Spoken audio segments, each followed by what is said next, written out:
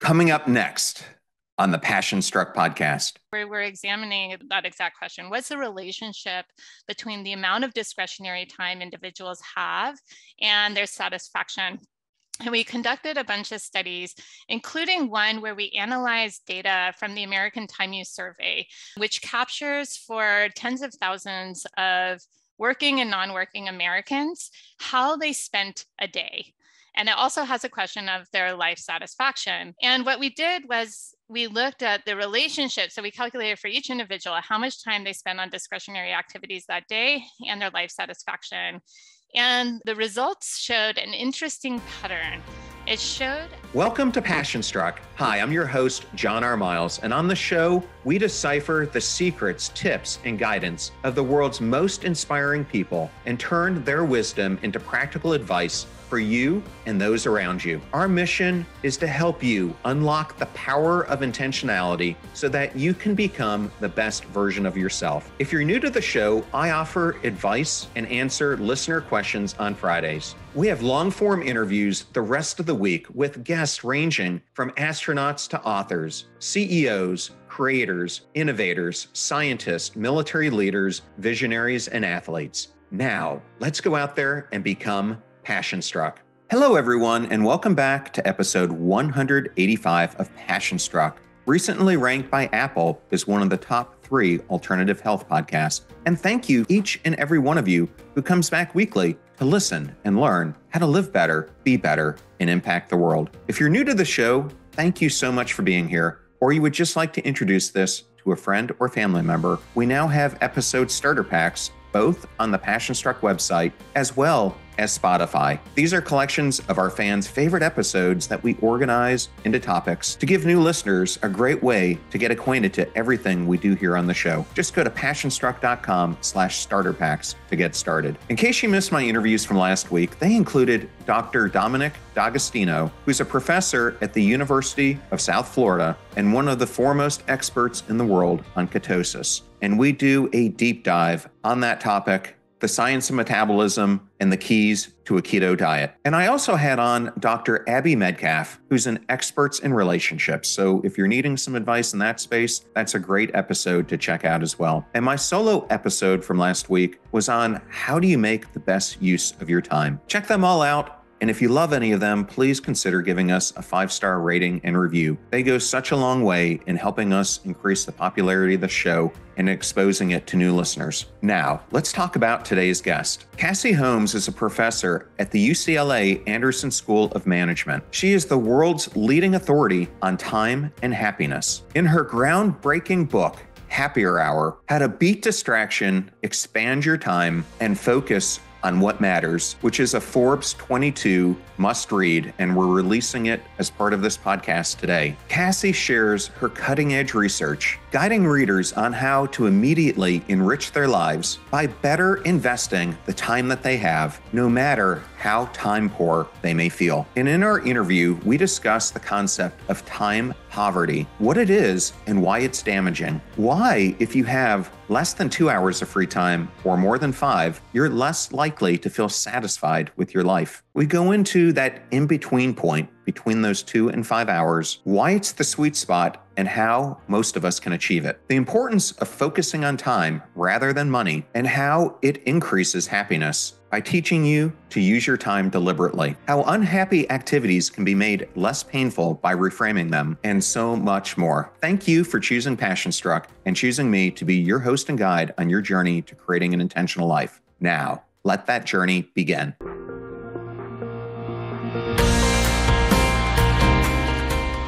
So excited to welcome Dr. Cassie Holmes to the Passion Struck podcast. Welcome, Cassie.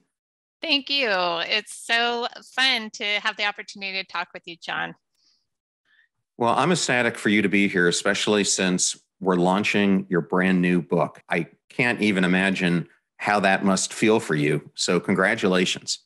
Thank you. I am absolutely thrilled after a whole career of research and 2 years of writing for this opportunity to increase happiness in people's lives by sharing these insights on how folks should invest their time. So I am absolutely thrilled for the sort of next bit of the journey to spread happiness.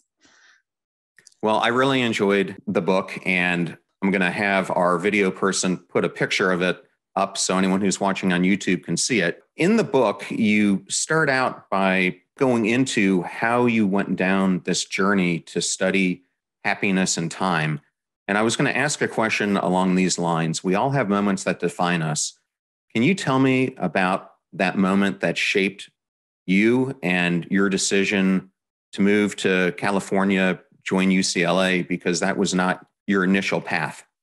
Yeah. As I start the book, actually, this fateful night earlier in my career, when I was on the faculty at Wharton, and I had given a talk that day in New York with a new baby at home. I had a 4-month-old at home. It was one of those crazy days where you wake up in a hotel room and are rushing from meeting to meeting. I'm giving my presentation and with a networking dinner afterwards. And I was rushing to not miss the very last train that would get me home to my baby and my husband in Philly. I did make the train, but that night I was just exhausted. I remember sort of laying my head against the cold glass of the train window. As I was watching the houses and the sort of trees, the darkness or whiz by, I was realizing just how fast life was passing. And I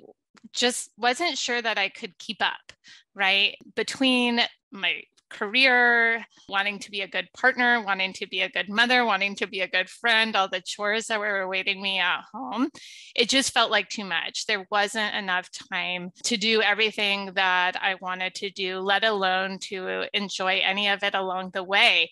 I was like, okay, I was feeling time poor. And so this is something that I've been studying more recently, is this time poverty, which is the acute feeling of having too much to do and not enough time to do it. And in that moment, I felt so time poor. I felt overwhelmed and stressed. And I was like, the solution to get more time would be to quit it all, quit my job, move to a slow-paced island somewhere. And then there, surely I would find happiness.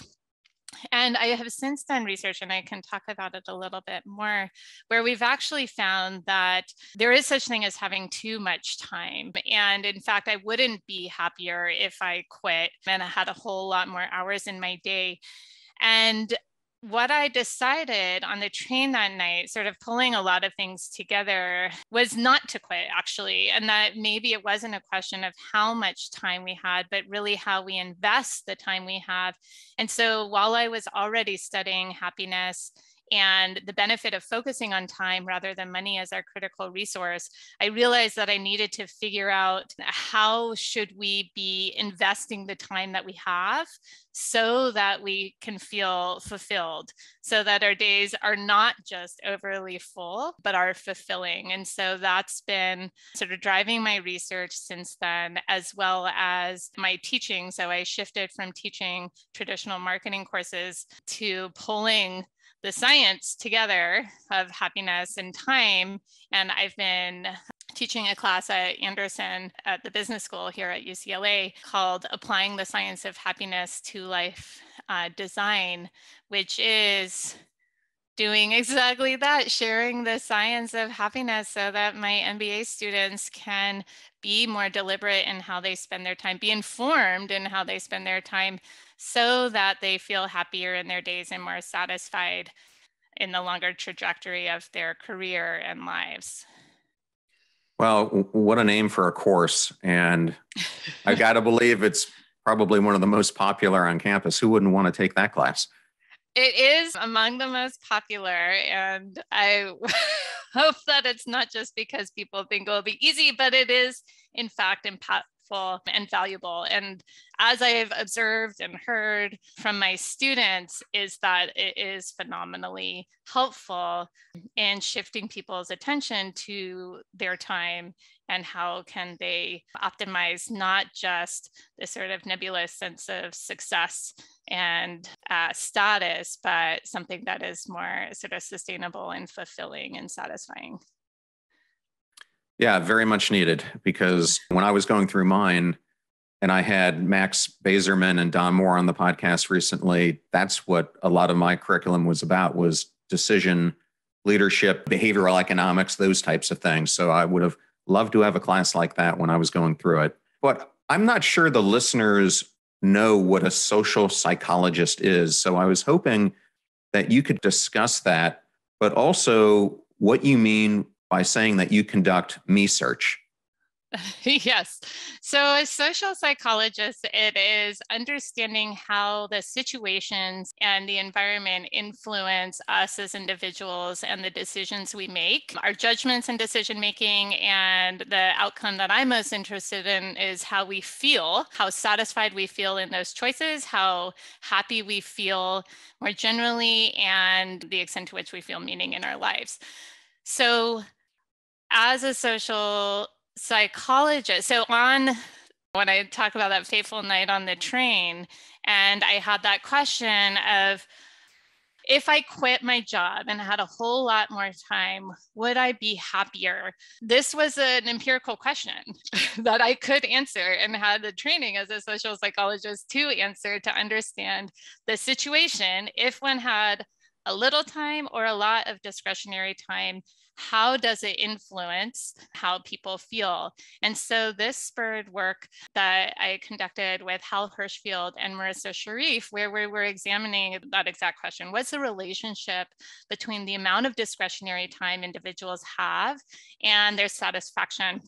And we conducted a bunch of studies, including one where we analyzed data from the American Time Use Survey, which captures for tens of thousands of working and non-working Americans how they spent a day. And it also has a question of their life satisfaction.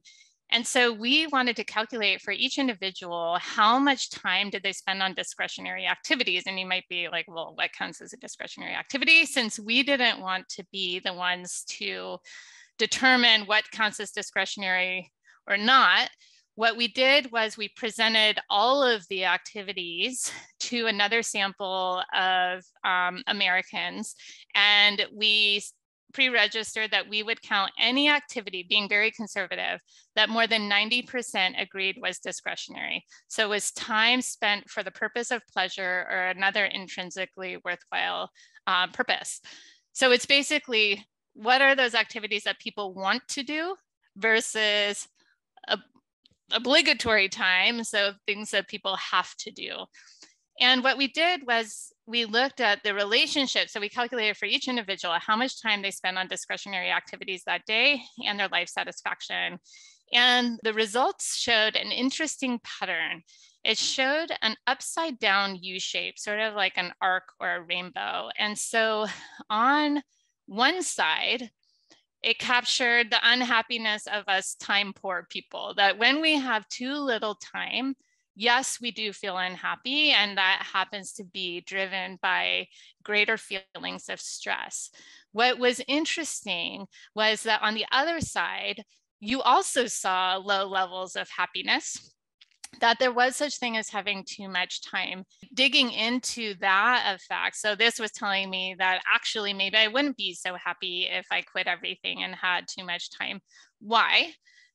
The answer is that when people have too much discretionary time, and particularly if they spend that discretionary time in ways that don't feel fulfilling or worthwhile, that more sort of passive leisure, that people feel a lacking sense of purpose, that we are averse to being idle, that when we have hours and hours that we spend with nothing to show for how we spent that time, then we feel, again, that we're sort of unproductive, we don't have a sense of purpose, and are therefore dissatisfied. And so this is informative in lots of ways. It informed me that I shouldn't quit my job, but it also informs when people have a lot of time available to them, how should they actually spend that time?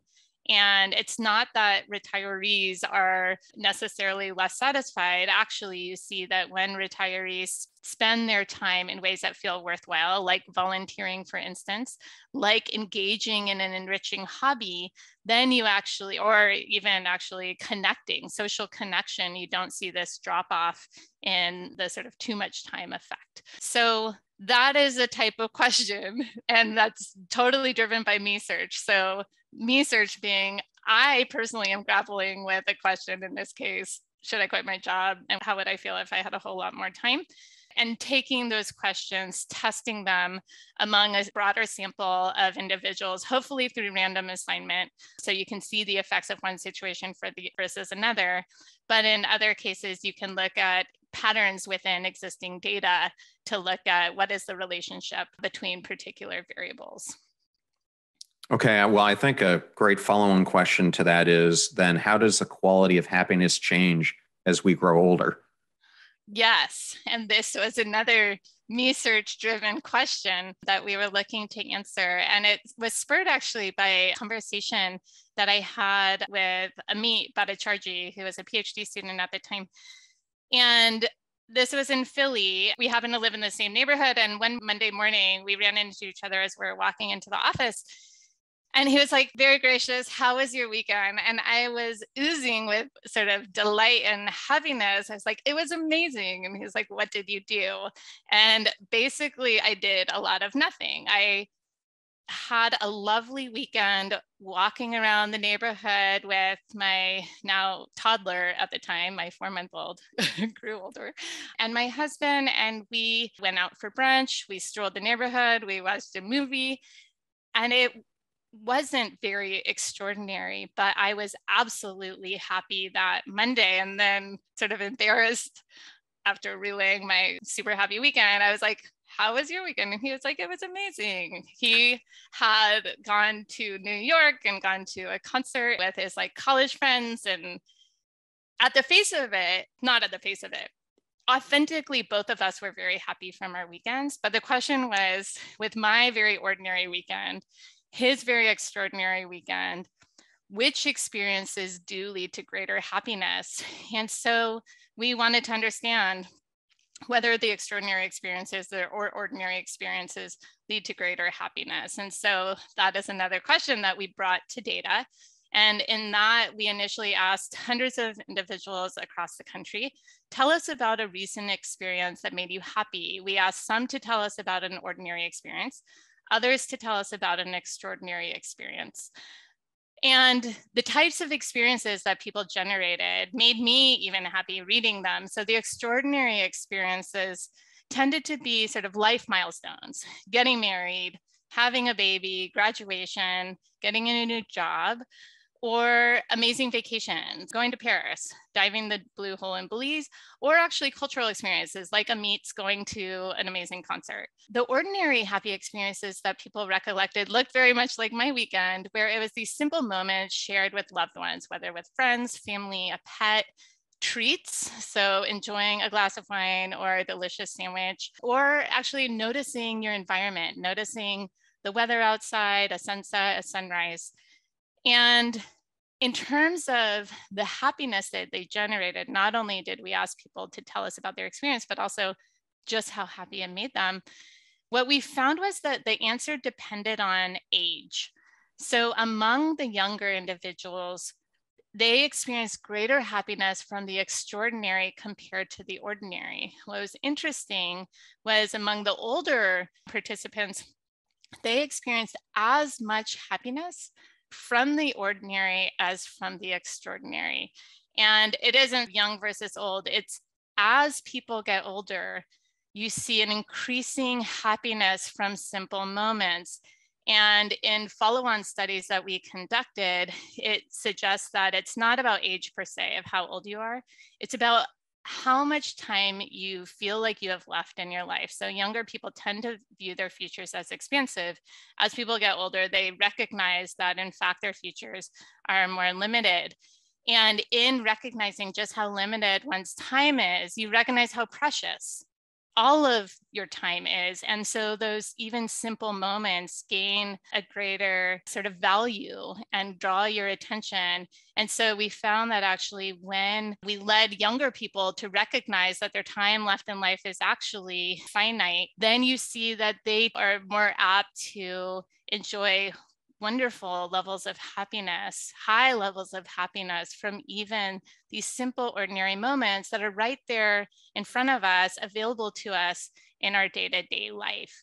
And this is sort of stepping outside of the research, but you can absolutely understand why in the last couple of years, as we have experienced this pandemic, it is leading all of us, no matter how young or old we are, to recognize that indeed our time in life is finite. We're seeing people savoring those ordinary moments, paying attention in the day-to-day and extracting greater joy from those moments. Well, I think that that's a great answer, and it's a great lead in to this next topic I wanted to go down, which is this podcast is all about how do you live intentionally? And I think as I read Happier Hour, the whole lens of the book is about being intentional. And I love this quote from chapter 3 of the book, and I was going to read it. And you write, apart from the large influence of our personalities and the surprisingly small influence of our circumstances, a hefty chunk of our happiness is determined by our intentional thought and behavior. What this means is that our happiness is significantly influenced by what we deliberately think about and do. And my question, because I thought it was such a powerful quote, is why do those who place more intentional focus on their time rather than money report feeling more positive in their days and more satisfied about their lives? Yeah, and the answer is absolutely in line with your broader thesis around intentionality. When we pay attention to time as our critical resource, that leads us to be more thoughtful, more deliberate in how we spend it, spending in ways that are closer and more aligned with our values. So we become more deliberate with how we spend our time. Touching back to some of my very early research where I was looking at the effect of focusing on time versus money, what I found was simply those who are chronically more focused on time versus money or value their time very highly are happier. And that is controlling for how much time they have, which you can measure by age, you can measure by how many hours they work per week. It's also controlling for how much money they have, which you can measure by income level. And what it's picking up on is that those who value time are happier because they are more deliberate in how they invest it. Now, going to the quote that you read, is like, okay, so we need to be deliberate. Happiness is a choice. So yes, there are inputs into our happiness that we don't have control over. So our inherited disposition has a big effect actually on our happiness. So were you born a sort of naturally half glass half full type person, or are you sort of more of a natural grump? And this is the effects of our inherited disposition are quite large. And then there's those circumstances. So things that are in our life that we don't have control over, like income level, like a level of attractiveness, marital status. Yes, you can decide to get married, but these are sort of circumstantial factors that you don't have sort of daily influence over. Those are things that actually have a significantly smaller effect than people think. Because so many individuals think that if only I had a ton of money, if only I was super gorgeous, if only I had like that huge fancy house, then I will be happier. The research shows that yes, sometimes those have an initial effect, but that effect is much smaller than we think. And I actually spend the first sort of 2 classes in my course trying to sort of making that point that these things that we think are the sort of secrets to happiness have less of an influence than we think. And then the part that I am really interested in is that part that we do have control over, that sort of remaining variance in our happiness. And that is how we think and how we behave. And that's where the science comes in, because yes, it's about intentionality, but even if I want to be intentional, there's still the question of like, okay, well then what should I be doing? And there is work that can inform how should we be spending our time. There's time tracking research that tracks individuals over the course of their day. What are they doing and how do they feel while doing it? And so that we can look at, on average, what are those activities that tend to be associated with higher levels of happiness? What are those activities that tend to be associated with the most negative emotion? You see that the activities that on average are associated with sort of contribute to the greatest amount of happiness are social connection, so spending time with family and friends. Those activities that tend to, on average, are associated with the least amount of happiness are commuting, work, and housework. So getting to work, getting home from work, work itself, and doing work when you get home. But notably, that research is based off of averages. And so an exercise that I have my students do and I walk through in great detail in Happier Hour is so helpful because, and it's basically having you tracking your own time. So over the course of a couple of weeks, writing down every half hour, what are you doing? But most importantly, how happy are you on a scale of 1 to 10? Like overall positivity. So not just like, is it sort of pleasurable and fun, but how positive overall, how satisfying, how meaningful, so that you have your own personal data set and can identify, okay, what are those activities that are, for me, are the most happy? What are those activities that are the least happy? So you don't have to chunk all of work together because there's going to be some work activities that are more positive, some work activities that are more negative. There are going to be some social activities that are more positive. There are going to be some social activities that are more negative. And so you can pull out what are actually the features underlying those activities that can inform, given that our happiness is also a choice of how we spend our time, is it can inform those activities that we spend our time on. Well, I like in chapter 3 how you went through the study that identified kind of 3 segments of how we spend our time: happy time, meh time, and then the wasted time. And I went through your time tracking exercise myself. Oh, you did? Yay. Yes. And I'm going to have you find? Well, I found that if I would have taken it 4 or 5 years ago, I would have been spending much more of my time on either moi or wasted time, but that now I feel much more fulfilled about what I'm spending the majority of my time in. And I think a big part of it is a lot of my professional career, I was thinking very individualistically about where I was trying to take my career and the accomplishments. And I think as I've gotten older, I've shifted a lot more of my view into being world-centric instead of self-centric in how I approach everything that I'm doing. And that my real purpose here is to give back and to help. For me, it's the big thing about trying to address as much human suffering as possible while bringing more joy to the world. And I think since I've kind of built my life through that intention, it's definitely changed my time parameters and also where I don't want to be wasting it. Yeah. That's wonderful. Where you're spending your time is fulfilling. And that's an interesting part of this, the sort of results of you doing your own personal time tracking. Not only does it allow you to identify which activities are the most worthwhile and fulfilling and which are those that feel wasteful, but it also allows you to see where you're spending your time. So how much time are you spending on these various activities? And touching back to this notion of time poverty and that feeling of having too much to do and not enough time to do it.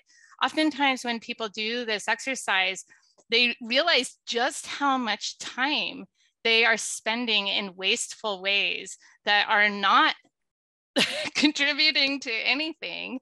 Oftentimes for my students, this sort of pops up with screen time, whether it is on social media, screen time on their little phones, or watching TV. And not that those activities in themselves are bad, but when you look at their ratings of their own personal ratings of how happy they felt doing it, when you see that people feel so busy that they don't have time to spend on those activities that they give 9s and 10s to, meeting up with a friend for dinner after work. It's like, oh, I don't have time for that. Yet those are the activities that give the sort of contribute most to or sort of produce the greatest happiness. But then they're spending hours and hours watching TV. The ratings are sort of at the meh level, a middling 5, for instance. But recognizing just how much time you might be spending on that, then with this information, it's wonderful because then you know what time you can reallocate and where you should reallocate it, on what activities you should reallocate them. I think that's great. And in chapter 1, you talk a lot about what Brene Brown calls scarcity. And I wanted to ask you, how does being time poor limit not only the quality of our lives, but the quality of our relationships and our ability to give time to others?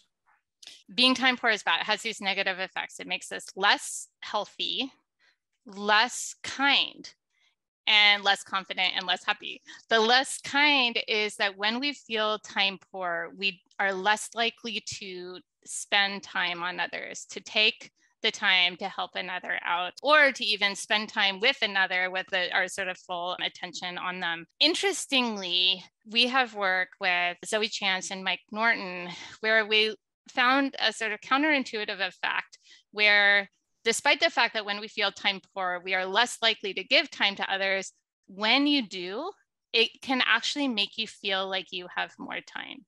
And that might sound surprising, but the reason is that when we spend time to help others, it makes us feel really effective and recognizing, oh my gosh, I can accomplish a lot. I did accomplish a lot with my time. I can accomplish a lot with my time.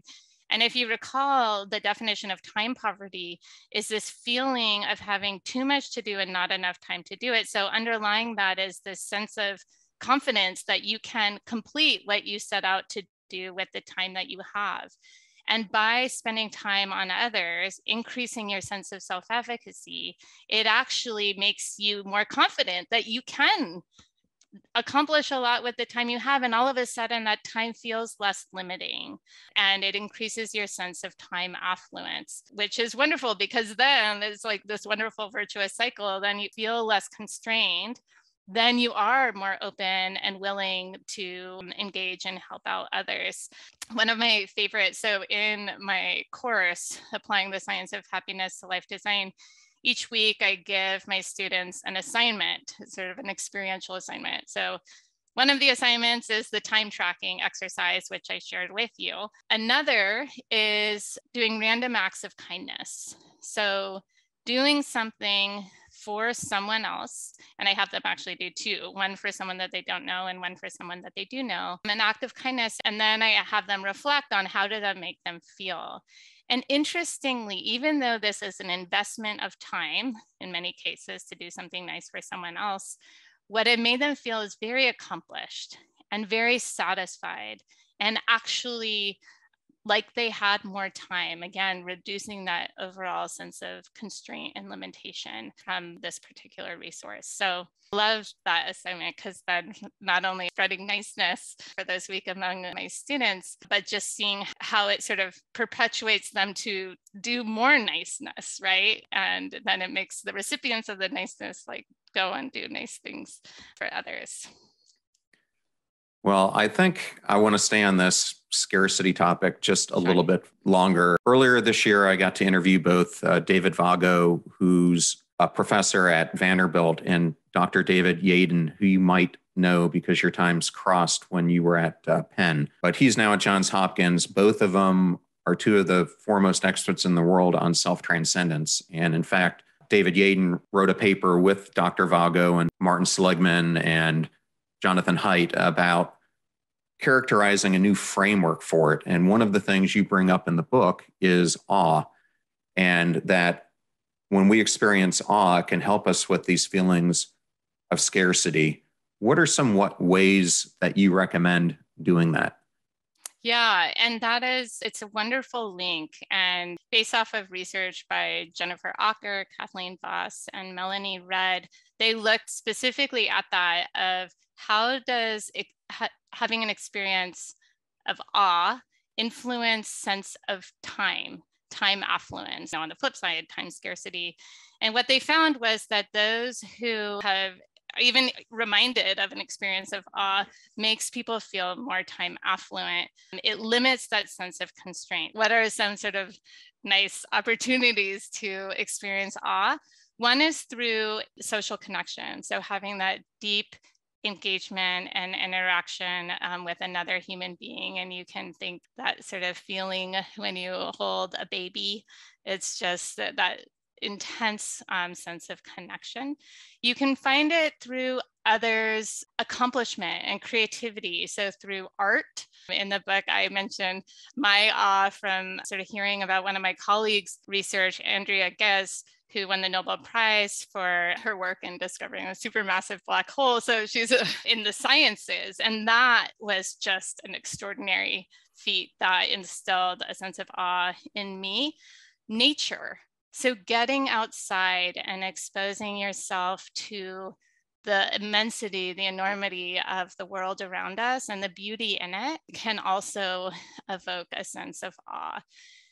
Even if you don't get these sort of experiences of awe they're not impossible to attain, but they are hard to attain. But actually getting outside and exposing yourself to nature has more immediate effects too. There's work that shows the role of moods simply being outside. And yes, it's better if it's nice weather. Yes, it's better if you're in a natural environment versus an urban environment. But even with those features, I'm sort of pulling out the influence of those features, simply getting outside without having a roof over your head makes people feel happier. It lightens their mood. And to the extent that you experience awe, then it will also expand your sense of time. Well, one of the things I try to do to incorporate more of it in my life is I get up very early in the morning and go on a walk most days about 5 a.m. with my dog. And I can't tell you how many incredible things I've seen in the sky and just experienced on those walks, especially when I'm taking a break from a podcast. I'm just trying to be totally into sensing what's around me and being deliberate about mindfulness. You just get this peace at that time in the morning that I don't find in the hustle around us, which gives you a much greater ability to absorb all that. So that would be a tip to a listener as well of a way to experience it. Unlike self-transcendence experiences, which happen much less frequently, there are ways that you can experience awe, as you're explaining, much more in your daily lives. Yeah, absolutely. As you mentioned in your walk that's outside, there's so many benefits of that. You're outside in the sort of the quietness of the morning, which allows you to notice what's around you. So there's the sort of meditative aspect, there's the awareness aspect, the mindfulness aspect. But another thing is that you're moving your body. And so exercise. This is another activity that increases happiness, mood, and I hypothesize through increasing a sense of self-efficacy, also time affluence. And so for me, it sounds like you go on walks with your dog early in the morning. For me, it is my early morning run. And it's sadly, exercise is one of these things that we tend not to do when we feel busy. And when I feel particularly busy, I'm like, oh, I don't have time to go for a run tomorrow morning. But that is the wrong choice, because exercise has been shown to increase sense of self-esteem, self-efficacy, and actually an immediate sort of mood booster. And that mood booster like translates over into sort of subsequent activities in your day by increasing that self-efficacy. As I mentioned, in the effect of giving time to others makes you feel like you have more time because it increases self-efficacy. Same with exercise. So by coming home from that run, I'm like, oh my gosh, I did it. Like, and I can do it, and I can do anything. It's like, again, that sense of limitation, that time constraint tends to sort of cloud our experience, that gets lessened so that we are excited and willing and capable to take on more of the things that feel worthwhile. Yes, I couldn't agree with you more. And I think another important thing that you brought up in the book was the topic of sleep. And I recently had on Dr. Sarah Mednick, who you might know. She's at UCLA, Irvine, expert on really the power of the nap. And now she has a book called The Downstate. And she as well brought up in our interview just how integral our sleep patterns are to our overall happiness. I was hoping for the audience, maybe you could just give them a couple links to it as well, because you carve out probably a third of a chapter just discussing it. Yeah. And so, as I mentioned in the assignments that I give my students over the course of the course, one of the assignments, actually, I give it the same week as I have them exercise for at least 30 minutes each day. I also have them sleep at least 7 hours, hopefully 8, for at least 4 days that week, so that they can experience what is the effect of sleep on their subsequent mood and their experience over the course of the week. I am not a sleep expert, but each year in my course, I have Dr. Alan Avedon, who is a sleep specialist at UCLA, come and talk to us and share with us. It sounds like similar, the science of sleep that Sarah Mednick shared with your listeners is exactly that. Being well rested has amazing cognitive benefits, but also from the thing I'm interested in is how people feel, because it's a great mood booster. And actually, I think the flip side is where the bigger effect comes from. When you feel sleep deprived, you feel crabby, mad at everyone around you, you feel less capable in yourself, and it's actually the negative effects of your mood on being sleep deprived will absolutely taint your experience over the course of all of your other activities. So it's like, even if you're super intentional and you're doing the activities or filling your days with activities that are worthwhile, if you go into those activities exhausted, then they're not going to be as enjoyable as they would be otherwise. So there is value of sleep. And again, we've talked about time poverty, and I ask folks to complete this sentence: I don't have time to. And what you see is people's answers to that highlight what time poverty limits ourselves or limits from our lives and keeps us from investing in. And the answers are often, I don't have time to exercise. I don't have time to get enough sleep. And then these are, very physiological things that we need in order to enjoy and to get the most and to be most present and to bring ourselves as best possible to our days. And then there's the other things that are very sort of disappointing that people don't have time to, so they don't have time to do. And that is invest sort of wholly in their relationships, invest in themselves by pursuing their personal passions and interests and hobbies. So yes, time poverty limits us in so many ways. And that's why it's so important to figure out how do we lessen those constraints, lessen those limitations so that we can be more affluent, broader, bigger in our lives. And as we've already mentioned, a couple of them: experience awe, get into nature, do something for someone else, acts of kindness, as well as exercise. Well, I happened to read a research paper you did in 2021 with Colin West and Sanford Devoy. And I thought this would be something our listeners would want to hear about as well. Is how do you approach happiness by treating the weekend like a vacation? Yes, and I'm glad you asked about that. This is such simple intervention that we have found can have a big effect on our happiness. So in the context of our time off, so vacation. So we as actually Americans are really bad at taking vacations. We're the only industrialized nation that doesn't have legally mandated vacations.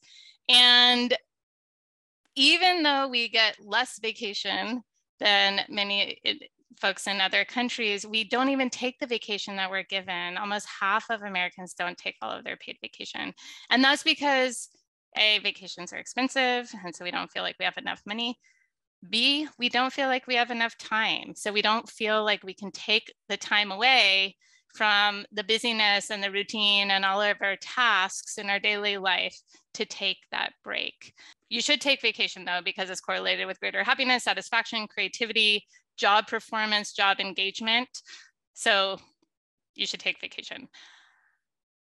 In addition, we did recognize that actually we do get time off each week. Most Americans get weekends off from work. Yet why do those weekends not feel like a break? Well, because throughout the weekend, we're sort of in that routine of doing and aren't intentional and aren't really paying attention to it as a break. We're sort of getting things done, checking things off of our to-do list. And we were interested in, what if we treated the weekend like a vacation? What if we treated it like the break that it can and should be? How would that affect our happiness? In particular, how would that affect our happiness when we return to work on Monday?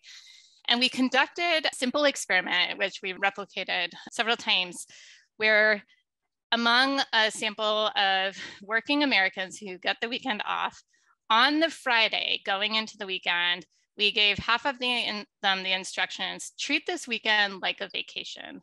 That is, to the extent possible, think and behave in ways you would on vacation. The others we told, treat this weekend like a regular weekend to the extent possible, think and behave in ways you would on a regular weekend. That's it. They could interpret that. They could do with it what they will. They had their weekend. And then on Monday, when they returned to work, we reconnected with them and then we measured their happiness again. And what we found was that those who treated their weekend like a vacation, or were instructed to, were significantly happier than those who treated it like a regular weekend. And we were curious, did they do different things, or what's sort of driving this effect? We did see that behavior changed a bit. So people did, those in the sort of quote unquote vacation weekend conditioner, the vacationers, they did spend a little bit more time eating, so probably at meals, a little bit less time doing work, a little bit less time doing housework. So these are a little bit more like vacation, but it wasn't how they spent their time that was reflected in how they felt over the weekend and how they felt on Monday morning. Instead, it was their mindset. So those who treated the weekend like a vacation were more present. They were more mentally engaged in the activities that they were doing throughout the weekend than those in the regular weekend condition. What we sort of deduce from this is that there is a vacation mindset. When we do take a break from all the doing, which is sort of running through our head, those to-do lists, it takes us out of the present moment. We're always thinking about what's next, as opposed to like recognizing that, yes, at the breakfast table on Saturday morning, be there, be paying attention. Like it's a break. To the extent that people experience it like a break, then you get this boost in happiness. So it's a lovely intervention because it doesn't require additional money. It doesn't require taking additional days off, although again, you should take a vacation more than you do, but it does remind us and sort of give us the license to take the breaks from our routine and from the sort of hecticness of it all that we not only deserve, but really need to be refreshed and happy. Well, I think that's great and something I'm going to have to try to do on more of my weekends. Well, we're getting close to the end of the interview. And one of the questions I had to ask you is, how much time do we need to feel time affluent? And is there a happy hour sweet spot? In that inverted U shape that I shared with you from our analysis of the American Time Use Survey data, we saw that collapsing across individuals, those who work in that data, we saw that those with less than approximately 2 hours of discretionary time in their day, you see that drop off in happiness. So that's sort of the too little time. We saw that those with more than about 5 hours of discretionary time in their day, you saw that drop off in happiness from too much time. That suggests that there is between 2 and 5 hours, but I don't want it to sound as concrete as that. But I think that the bigger takeaway is that there's a pretty wide range where it's not about how much time you have, except at the very extremes. It's not about how much time you have, it's how you invest that time. And as we've sort of covered over our conversation today, it's both the activities that you spend your time on, but it's also your mindset when you're spending that time, paying attention. And so it's that being intentional, both in how you spend the time as well as while you're spending the time, of that sort of mindfulness and paying attention, given the time that you're spending anyways. So yeah, I think that beyond thinking about a sweet spot, it's not about quantity, it's about quality in both the activities and your engagement in those activities. Well, Cassie, I think you just gave kind of a masterclass on this whole topic. I did want to tell the audience. I wanted to tell the audience I purposely didn't go into a lot of the exercises because I think that's one of the most important things that I found in the book. Is each of the 9 chapters has specific exercises such as the 5 why test, the eulogy test, pedagogic approach to your life as as well as other things. So I would highly encourage you to read this book. I thought it was great because we always talk about time, but this actually brings the science about this marriage of time and happiness together. So last thing I wanted to ask you is if there's one thing you hoped the reader would take away from the book, what would it be?